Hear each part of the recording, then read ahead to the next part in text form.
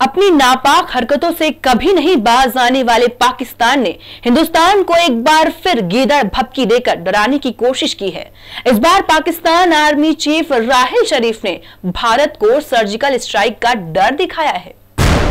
सीमा पार से फिर आई गीदड़ भपकी। रिटायरमेंट से 5 दिन पहले आर्मी चीफ की बौखलाहट।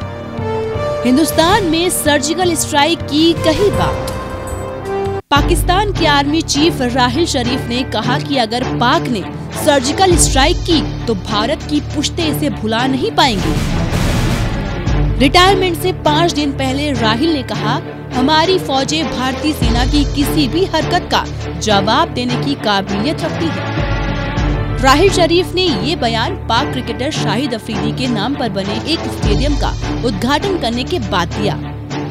बता दें कि भारत ने उरी हमले के बाद सितंबर के आखिर में LOC पार कर सर्जिकल स्ट्राइक की थी। इसमें 38 आतंकी मारे गए थे, जिसके बाद से ही पाकिस्तान बौखलाया हुआ है।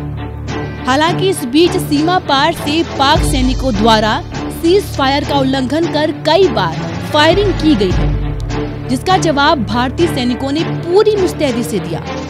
बता दें कि 5 दिनों के बाद पाक के आर्मी चीफ राहिल शरीफ रिटायर्ड हो रहे हैं। ऐसे में भारत द्वारा की गई सर्जिकल स्ट्राइक उनके लिए ताउम्र के लिए जख्म बन गया है। यही कारण है कि इस जख्म को भरने और अपने देश के सामने खुद की इज्जत बचाने के लिए राहिल मियां ख्याली पुलाव का मरहम अपने जख्मों पर लगा रहे हैं।